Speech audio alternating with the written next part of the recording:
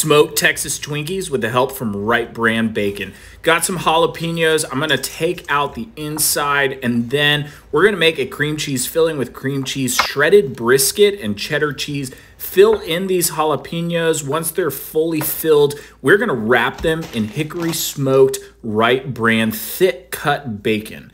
I'm gonna wrap a single layer around these guys and then season with my favorite barbecue seasoning. We're gonna preheat our smoker to 250, placing these guys on. They're gonna cook for about 90 minutes. Once they're looking beautiful, we're gonna glaze them quickly with some maple syrup, pull them off, and we're gonna let them cool for a couple of minutes. Slicing into these were so freaking delicious. You can find this whole recipe at overthefirecooking.com or link below. Cheers!